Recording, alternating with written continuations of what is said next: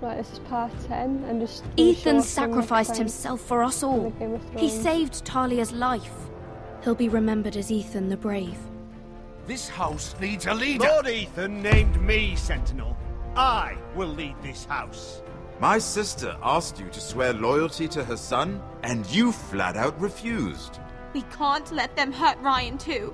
We have to stop them. We do not stand alone. There are those who will fight for us. Those who hold House Forrester above all other loyalties.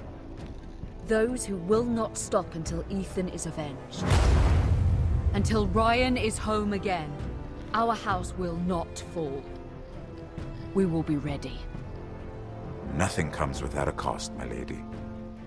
Are you prepared for what might happen?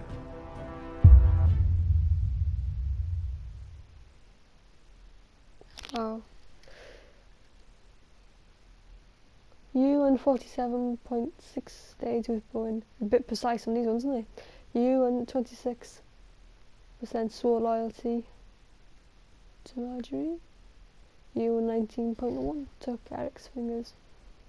You and 38.9% picked Roland to Sentinel. You and 36.9% met Ramsay at the gate. So I seem to have done all the ones that basically was different. It was the least popular ones, I guess. To be honest, I've never really seen Game of Thrones, so I guess I'm picking my choices by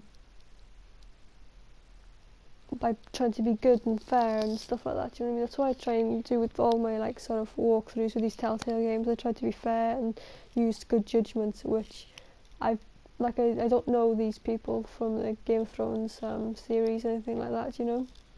So I don't know which one is a good person and a bad person, you know, sort of thing. But I'm just going off what the people in the games, how they make me feel, you know. So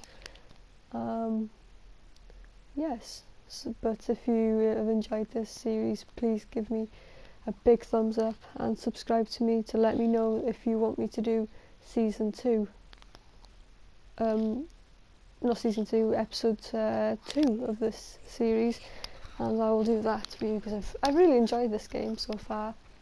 So yes, if you really enjoyed this, you can also follow me on Twitch as well. I do live streaming on there. It's Headhunters89 if you search for me on there. So thanks very much for watching. Bye.